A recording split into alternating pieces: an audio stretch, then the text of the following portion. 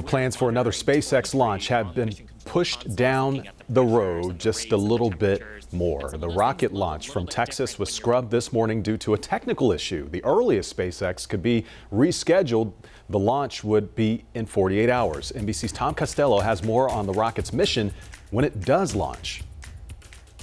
Elon Musk's vision for the future starts here at his Starbase on the Gulf of Mexico near Brownsville, Texas.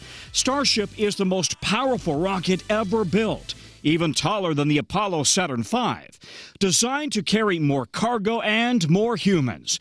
NASA has already paid for the rocket to one day carry Artemis astronauts to the lunar surface, perhaps as soon as 2025. The ultimate goal, to boldly go where no one has gone before, carrying hundreds of astronauts one day to Mars, even building a human colony.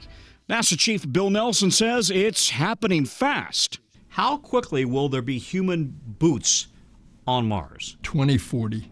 So, within 20 years, you think we could have humans on Mars? Within 17 years.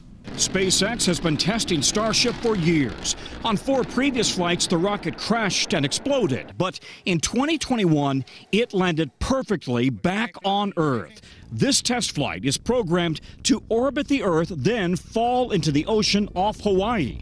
No astronauts on board yet. We're trying to unleash the ingenuity and creativity of private industry with, obviously, NASA considerable oversight, because we're putting NASA astronauts on those vehicles. Elon Musk told me in 2021 humanity must reach for Mars and beyond if we are to survive. I think it's important that humanity become a multi-planet species and that we extend consciousness and life as we know it beyond Earth. With NASA astronauts already training for the Artemis missions to the moon, first an orbit, then a landing, the pressure is on SpaceX to prove Starship is up to the job.